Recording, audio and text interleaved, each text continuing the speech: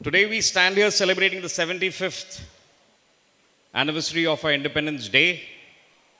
However, not one of us was there during those days when we fought, when our ancestors stood together and fought against the occupying force of the British. Things were difficult, a lot of sacrifices were given, people died to give us the flag that we hold dear to us today. I'll tell you a small story. When I was a kid, something like you, my father took me to a place called as Munnar. I'm sure you know about the hill station close by. So Munnar was where my father's father grew up, and my dad also grew up there for some portion of his life. My father being an army officer, his father was also in the army, fought with the British in the Second World War in the Burmese campaign. So when he was in Munnar, he was there in the tea plantations there. Navin tea estate used to be quite a prominent name in Munnar. So when I went to Munnar with my father, I was just a young kid like you, not very happy to see different places that he was showing me. Look at this is a tea garden, look at that mountain, so beautiful. Eventually he took us to some kind of a bakery or a confectionery shop, and we were wondering as to there's nothing great here. We had come from Delhi, and for a Delhiite with all his arrogance, it seemed like a very small place. But I saw something in my father. You know, he stood there, his chest filled up with pride, and he was looking all over. And I was wondering what is going on in this old man's head. So he turns around and he tells us that, son, do you know, there was a time when we were not permitted to enter this shop. This was the Britishers' only exclusive shop with confectionaries and whatnot. And there used to be a board outside which said, Indians and dogs not permitted. We don't even get a grasp of what that feeling is because we've been born into an independent India where it's easy to speak your mind, speak your words, wear what you want, do what you want. One of the largest democracies in the world. But with all this freedom comes responsibility, immense responsibility. For each one of us. It's easy to put the blame on somebody, it's easy to put the blame on the government. What have we done for the country is what we need to ask. It's not just good enough that you are a good citizen. Your actions also require you to reach out to others and help them become good citizens.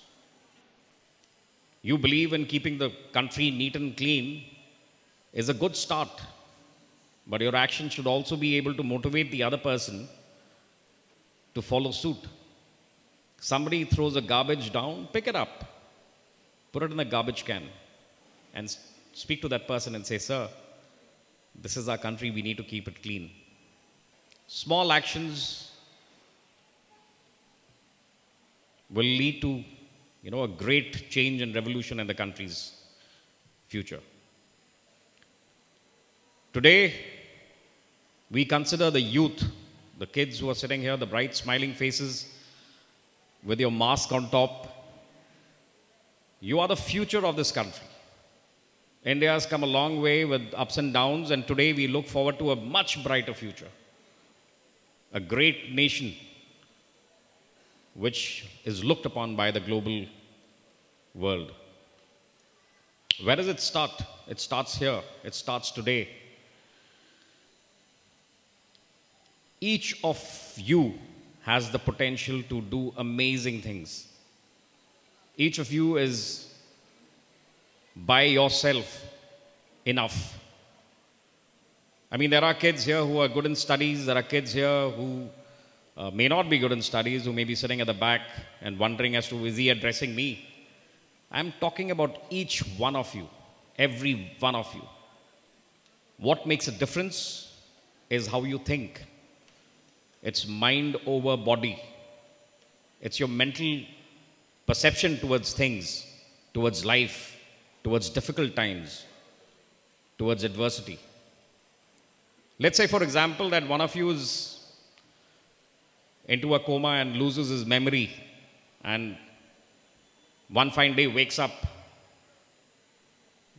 absolutely no idea who he is, who he was. And I walk up to him and I tell him that you were an amazing, guitarist. Or I tell him that you were an amazing army officer who was brave and courageous, and you defeated the enemy at such a battlefield. Just imagine that person. Would he live life and do things the way he would have normally done? He would believe that he's an amazing guitarist. So when he goes for learning guitar, he already thinks he knows, and it's just his fingers which have lost track.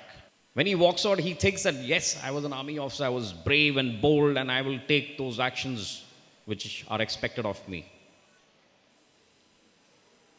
All that strength is in your mind. As you sit there today, that strength is in your mind. You don't have to be a class topper to do well in life. You don't have to be standing on stage and performing to do well in life. You need to make up your mind. You need to believe in yourself. Don't believe what the other person says. Don't believe what the other, friend of yours thinks about you, or what the teacher thinks about you. These are immaterial things.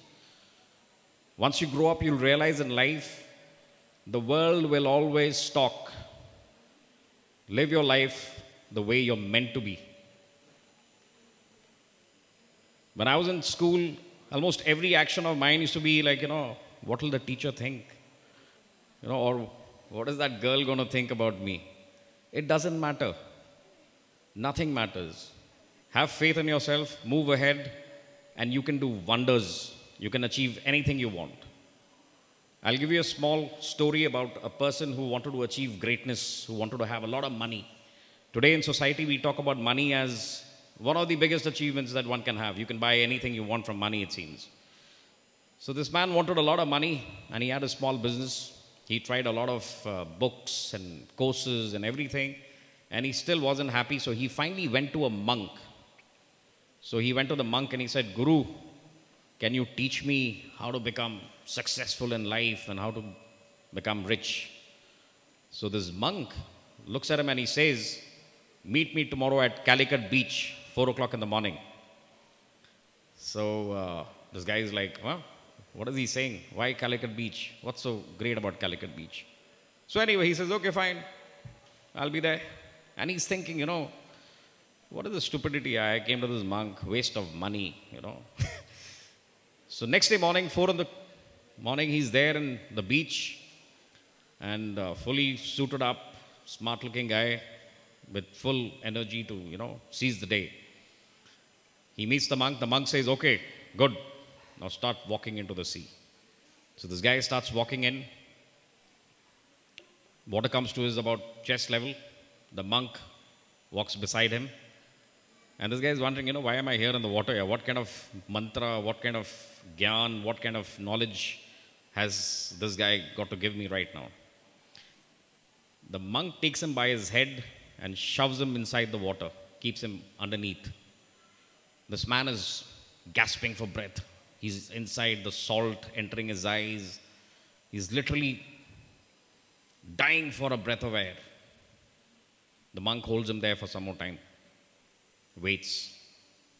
Just before this guy is about to give up, he's about to collapse, the monk pulls him out. And this man is absolutely angry. He says, what kind of a joke is this? You are about to kill me. The monk says, tell me one thing. What did you want most when you were under the water? He says, I wanted to breathe. He says, how bad? He says, I would have done anything for just having one more breath of fresh air. The monk says, you need to have that want first to become whoever you want. You want to make money, have that want the way you wanted to breathe at that particular moment. There are students here. Your head girl wants to be an astrophysicist, learning quantum mechanics. You have to have that want. That want has to be much more than trying to be cool in school. There's somebody sitting here who wants to become a police officer. But that want has to be so strong that when you are sleepy in the morning, you wake up and you say, no, I want to get up. I want to train my mind, train my body, and I want to do well because my focus is clear. I'm hungry for that dream of mine. So I want to tell all you kids, want what you desire strongly, so much that every night when you're sleeping, you don't dream about BTS and, whatever your latest fads are. You dream about your dream. You have sleepless nights thinking about your vision of yourself. Today, the flag that I unfurled in the morning, the tricolor. Does anybody know the meaning of the various colors? Anyone? Yeah. Very good. Anybody? Yeah, you can. Anyone who can speak out aloud. What is orange or saffron for? Is it for light? Courage. Very good. I heard courage over there. Very good. What is white for? Peace. Okay, good. And what is the meaning of the green band at the bottom? Freedom. Okay. I thought it was about agriculture and greenery. I mean, initially when it came up. What about the chakra in the center, the blue one? Anyone? What is it called? Ashok Chakra. Good. Ashok Chakra. Very nice. It's also known as the Dharma Chakra. And the Ashok Chakra primarily because it's got 24 spokes and tells us that you need to work 24 hours of the day. But do we? Do we do that? The same tricolor also signifies the colors of 3 religions. Saffron for Hindus and to a certain extent Sikhs. White for Christians, green for Muslims. United by one common purpose of the Ashok Chakra or the Dharma Chakra, where we work together 24/7 for this nation. It's important that we today realize this diversity that we have. We are diverse. We were little kingdoms once upon a time. North Kerala, the Zamorians were different from the South Keralites. Cochin dynasty and Travancore dynasty consider themselves different in the way they worship. In fact, Hinduism itself is different, the way it's worshipped in North India as it is worshipped in South India, or for that matter in Nepal. We are different. That flag is the only thing which unites us. I come from an organization where our religion is soldiering. The color of our blood is olive green. And for us, this flag means a lot. When we join the army, we take our oath on the tricolor to serve the country, the president, to defend this nation at all costs, including death. After that, we go to our forward areas.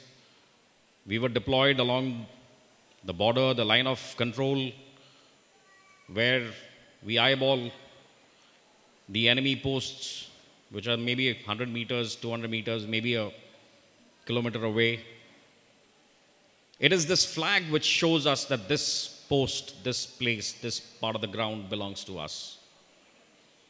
And we defend that piece of land, inhospitable, dead, untouched at times, till we fall down. Till our bullets run out. We pick up our axe, we pick up our shovels, we fight till the end. There are battlefields, if you ever get a chance to visit Tawang. The 1962 operations were fought by our soldiers at those heights in cotton dresses, in khadi dresses that we wear today, where the temperatures are in minus.